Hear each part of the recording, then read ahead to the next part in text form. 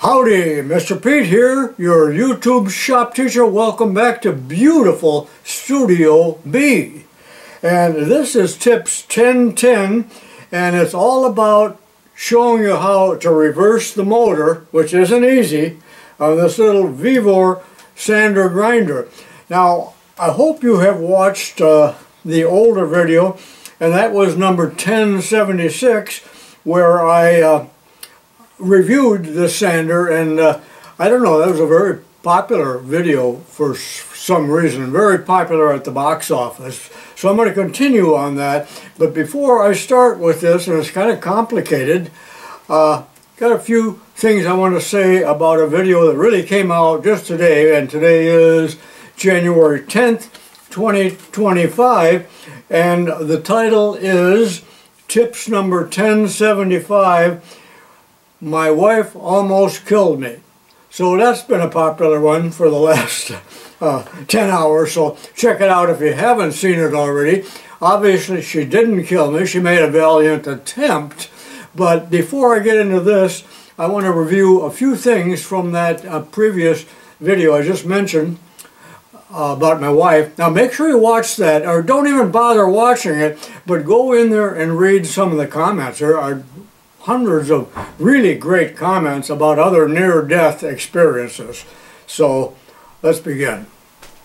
So upon your recommendations, collectively, I am taking some remedial action on what happened in that safety video, and I'm going to start with talking about the strings on a hoodie. We got to remove those. And you know, somebody said, when's the last time you actually put this on and tied that in a bow? Never.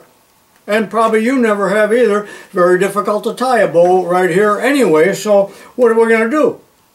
Cut the darn thing off on your suggestions and summarily throw it away.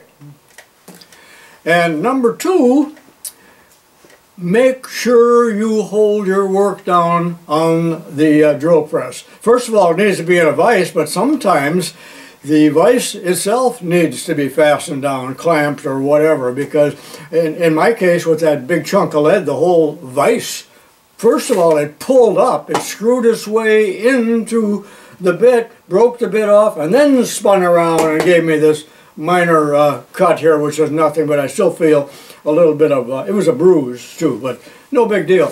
And the third thing is, before you work on anything electrical, like a garage door, although I was working on lights, trip the breaker, or lock out, tag out, or unplug, or whatever it takes to shut off the power. All right, that's enough about safety. Let's talk about this nightmare. Okay, let's take a look at this now. And I'm going to start it up, and I got it running at real slow speed, but you can see it's running. They call it down, but I call this forward. I'll turn it back off. Now remember that these belts are directional. Can you see the arrow? So when you reverse this, you also need to reverse the belt so that the arrow would be pointing the other direction, and that's all about the splice. Now, I'm never going to run it in reverse, and that's why I didn't cover that in the earlier video.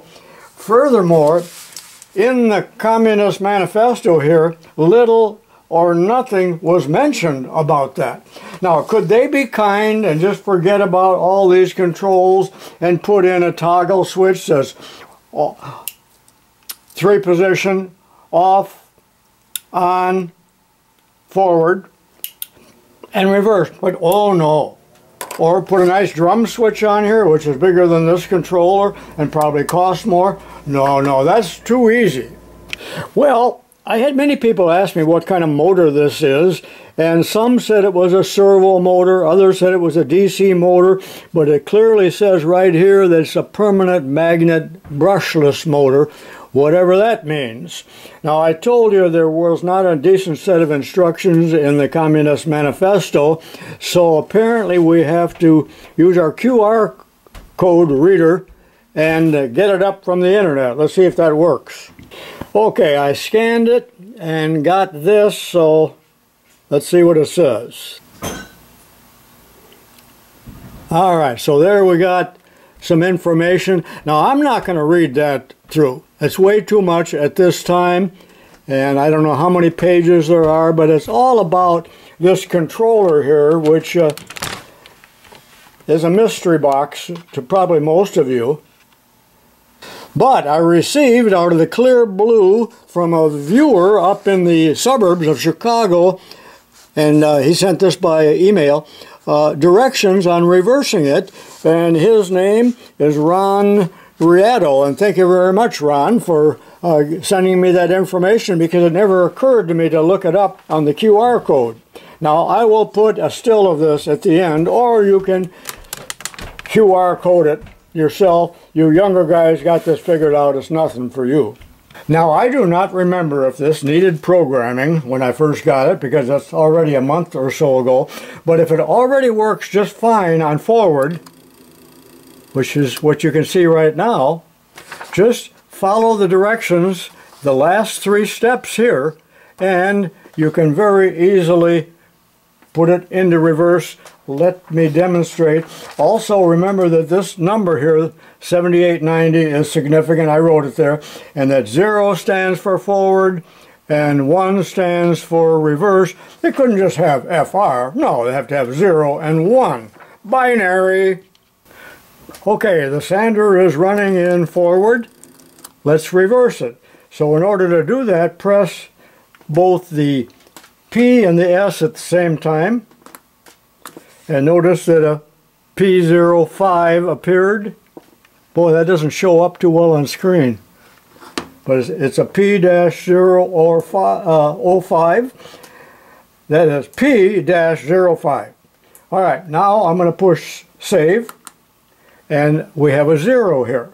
Now 0 is for forward.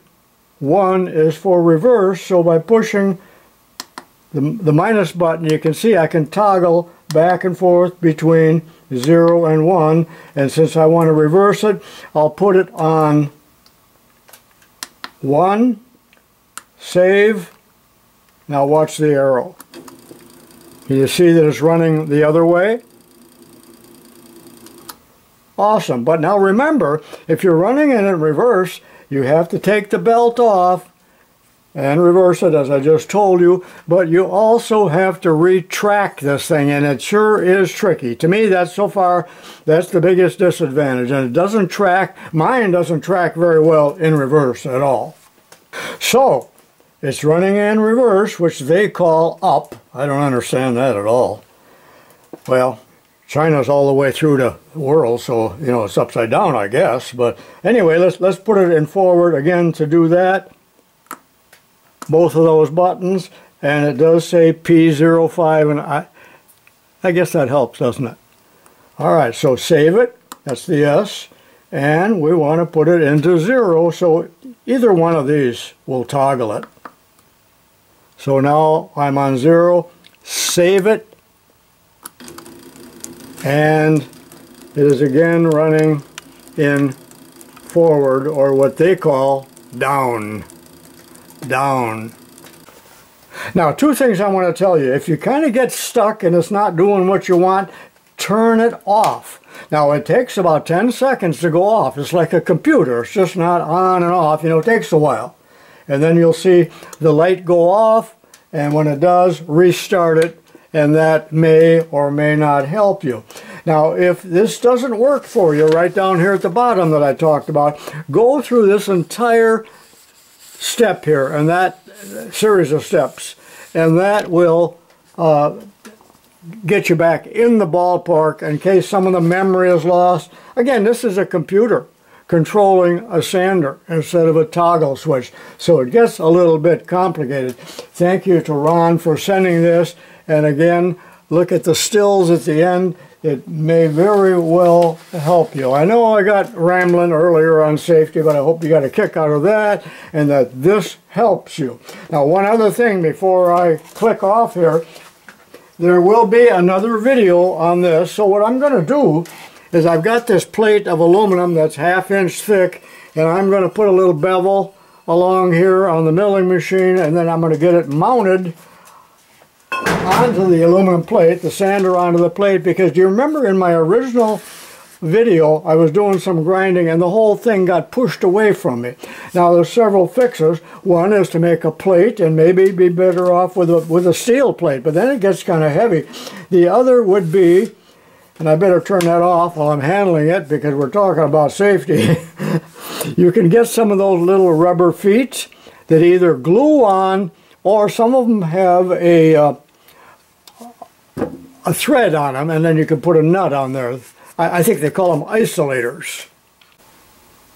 Also, I have some of these rubber feet, and they just pull off, and they got adhesive on the back, and those probably will work. I'll probably put them on the big aluminum plate, but since they glue on, you know, you never can trust glue. It always fails when you need it the most, and might peel off as you move the thing around.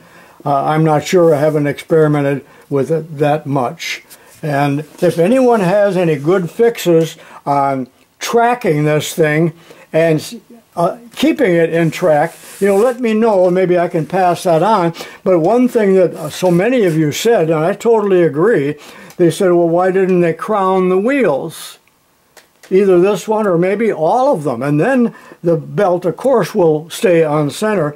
You know, I know all about that. You've seen me crown wheels. I was crowning wheels clear back when I was in high school. You know, my dad told me about crown on wheels. He was talking about steam engines. Or then he said, he even elaborated about the crown on the road for the water to run off. So, you know, sometimes I got more information than I wanted, the same as I'm giving you more information than you could have ever wanted. All right, I hope that helps you. It's Mr. Pete saying so long for now, and be sure and watch some of my 1,800, yes, 1,800 other videos, plus about 250 chapters that are in my courses. Have a good day. And one other thing I wanted to say about drill press safety, because again, there's probably more accidents on drilling machines than any other. But read through the comments, as I just said. But interesting, one man said that he has a stop switch, you know, the big safety switch right in the middle of the head of the drill press, and he can bump it with his head to turn the machine off. And boy, do I wish that I had that. But several others said you ought to have a foot switch. So this is a Dayton switch. I've had it for years. I would simply plug the drill press into this little receptacle and then plug the other end into the wall, and then I've got on and off. But these kind of scare me, like you could bump them. But I did have a better one, and I gave it to my friend Danny down in Bloomington, but it was more heavy duty and commercial, and it had like a toe cover on it. So you couldn't possibly drop a wrench or your work or something on it and turn the drill press on. So in the comments, if you want to, leave a little your thoughts on having a foot switch. Notice there's some rubber here on the bottom on a drill press. What do you think of that? All right, let's get on with it here. Another thing I want to suggest for those of you that like my videos, from time to time go back into a video that you liked and just read the comments. But and I believe I said that already, but what I wanted to say now is that I answer 90% of the comments, and sometimes it takes me forever. For instance, there was almost 1,000 comments on how my wife almost killed me. So that takes a long, long time. I love reading the comments, but as I said, I answer most of them. But do you people out there actually see my answers? That's my big question.